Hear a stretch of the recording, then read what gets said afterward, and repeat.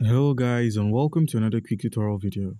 And in this short tutorial video, I'm going to be showing you how you can sell your XRP on KuCoin. It's quite easy to get the XRP sold, but you must have a KuCoin account. And if you do not have an account on KuCoin, by using our link, which is going to be in the description of this video, you stand a chance to claim 3,200 USDT worth of welcome bonuses and trading gifts when you register and verify your account.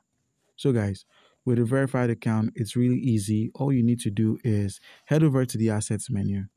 And once you're at the assets menu, you're dropped at the overview, where you simply scroll from your overview to the funding or trading account, depending on where your XRP is stored.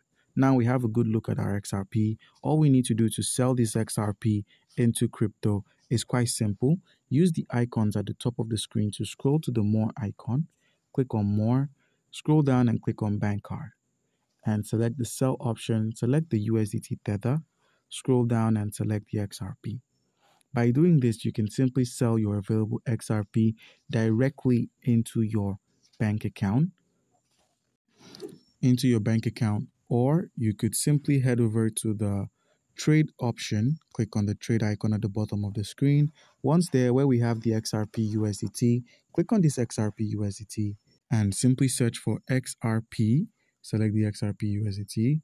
Once you've done this, click on the sell option, select the market. And once you've selected market, you could simply enter an amount of the XRP you wish to sell for the USDT. Now, by using the spot trading option, you could simply buy or sell cryptocurrency at the market price. And the market price is the current price at which the market is capped. So by clicking on sell, you could simply sell your available XRP for USDT.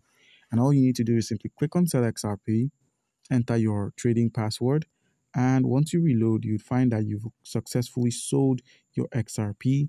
And if you were to head back, we sold this XRP for USDT. And if you were to head back to the funding and reload, boom, the USDT is back in our wallet. So guys, do comment down below if you have a question and you'll be given an answer. Thank you.